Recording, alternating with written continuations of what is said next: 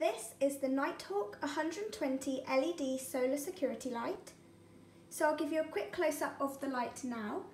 As you can see, it is a very large light and it has a motion sensor here at the bottom.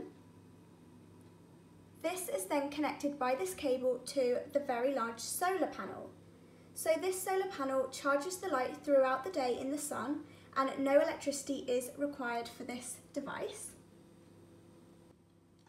The light is very easy to switch on and off using this switch right here, and then there are also 3 dials. So the first dial relates to the distance of the sensor, the second dial is the time, and the third dial is the intensity of the light.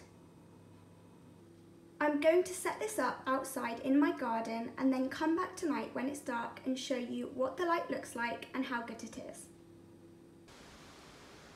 I'm outside now and I'm going to walk towards the security light so I can show you how powerful and bright it is. So here goes.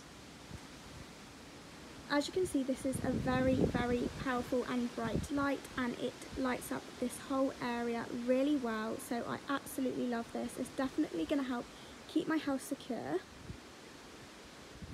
I would definitely recommend going and getting one of these security lights if you want your whole garden to be lit up and safe.